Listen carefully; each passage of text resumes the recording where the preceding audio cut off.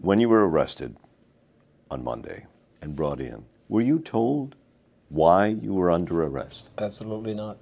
No. You had no idea? No. No. Not for 48, maybe 36 to 48 hours later. Pedro, when did you become aware? Well, there was an inmate that didn't speak English, so I translated for her.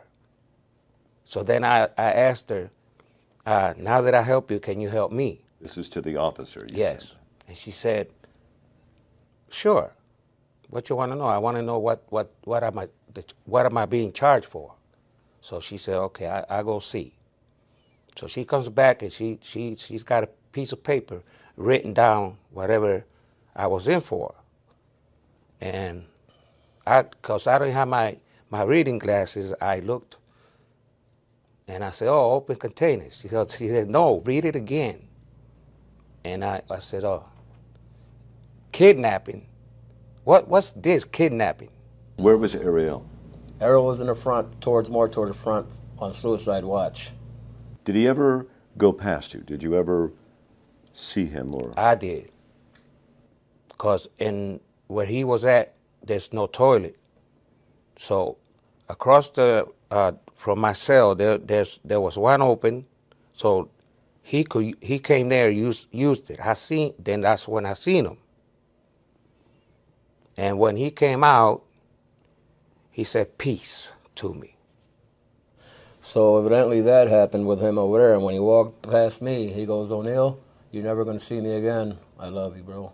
And that was it. so when did you become aware of what he did? Well, just shortly after that, when the detective took me into the room and started asking me questions and showing me pictures of the girls.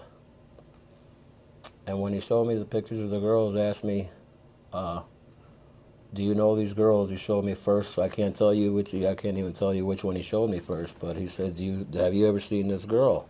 And I said, no, I've never seen that girl. And then he showed me the other one, have you ever seen this girl? I said, no, I have never seen that girl. And he says, that's Gina DeJesus and Amanda Berry. And my heart felt, I just dropped, not physically, but it just hit the ground.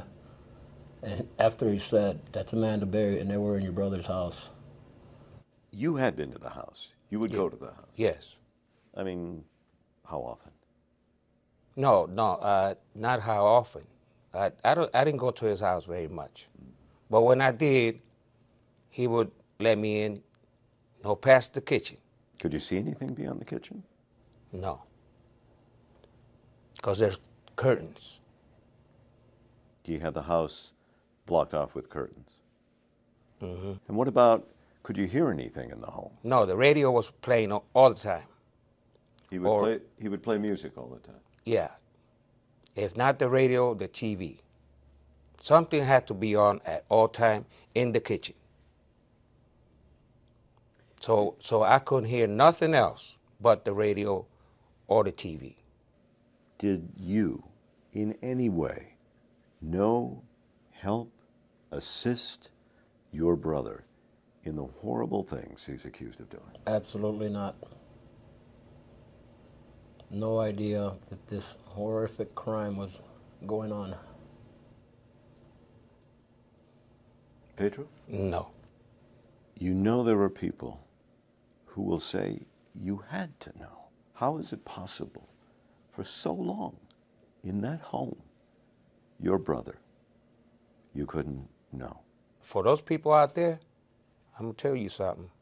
I had nothing to do with this, and I don't know how my brother got away with it for so many years, because that would never cross my mind. He fooled you. He fooled me. Do you worry now that people will always suspect that you actually did have a role? Absolutely. Yes. And the people out there that know me, they know that Ariel Castro is not that person, has nothing to do with that.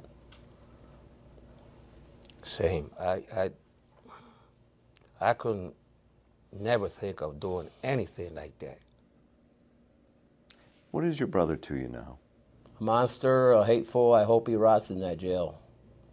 I don't even want them to take his life like that. I want him to suffer in that jail to the last extent. I don't care if we even feed him what he has done to my life and my family's. I feel the same way. To the both of you now, he no longer exists. He is, Right. Yeah, He is gone. he's goner. Almost as if he were dead. The Yeah. monster's a goner. If you could talk to Gina, if you could talk to Michelle, if you could talk to Amanda, and in a way you are, I guess, what would you say? I would tell them that I'm sorry that you had to go through this. That I always thinking about these girls being missing, and I'm just grateful that they're home and you know, out of that horrible house, and I just tell them that I'm sorry for what Ariel done. Cause see, not much. It's Felix. I know him for a long time, and when I found out that Ariel had Gina, I just broke down. Cause it's shocking. Ariel, we know this guy for a long time, Felix, and This is Gina's father. Yeah, for people. Felix, there is. Yes. And you got his daughter, and you go around like if nothing. You even went to the vigils. You had posters.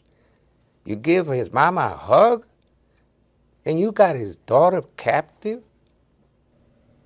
O'Neill, the same thing. I mean, if you Absolutely the same thing. I just want also the families to get the justice for the fullest extent, to the fullest extent. This has torn my heart apart. This has killed me.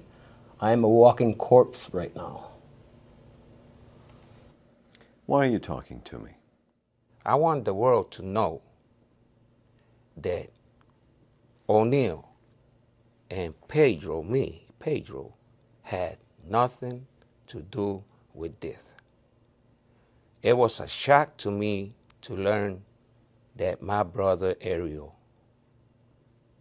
was doing this. Well, I want to thank you both for talking to us and for sharing with us and opening up to us. Thank you. And Thank you, and I hope the world listen to us. And we want it back to normal. you already got your monster. Please give us our freedom